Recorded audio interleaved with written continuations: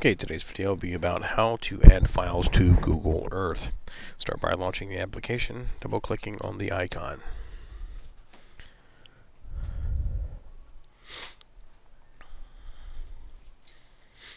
Wait for it to come up. Load now will shrink this layers area down a little bit smaller. Now browse to the computer, common drive, and then the KML file folder. Double-click that. Start editing some areas. Let's add the public zone in here. We'll just drag the file over and bam, there it is in Google Earth.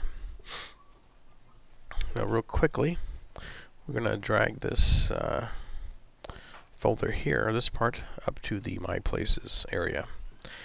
Then we'll delete this part out of the temporary files. Now you notice this is our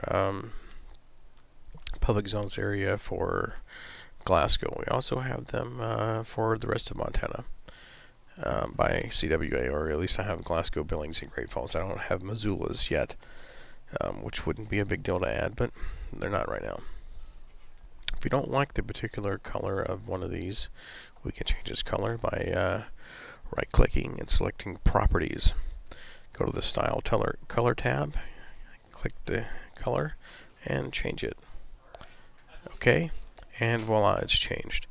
Now, I'm going to go ahead and change it back because I like the other color.